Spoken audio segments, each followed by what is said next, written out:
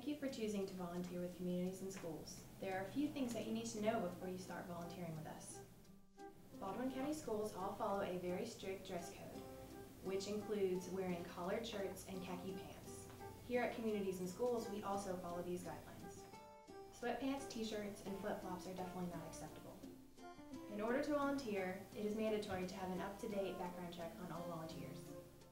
If you are a Georgia College student, you can have a background check sent to us through the Gift Center. If you are not a Georgia College student, you will need to contact the Board of Education for your background check. As a volunteer, it is very important that you keep track of your volunteer hours. If you are a Georgia College student, you will need to sign up at the Gift Center as a volunteer for Communities and Schools. Here, they will give you a packet of information that you will need to fill out in order for them to track your hours.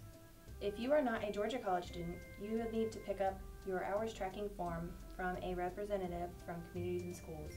You will need to keep track of this form and turn it into the Communities and Schools office, which is located in Chapel Hall, room 101, each month. If you have any questions, please don't hesitate to contact any of our representatives here at Communities and Schools. Thank you for volunteering with us.